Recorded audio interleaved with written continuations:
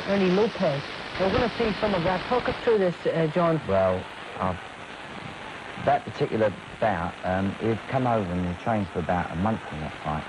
And he'd boxed Naples a couple of times for the world title. And that was a night when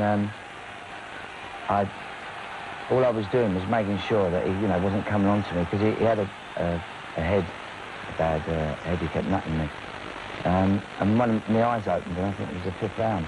But I just kept banging away, throwing the punches in, and eventually the referee stopped it. Now, you proved that you could take a punch as well as dish it out. And,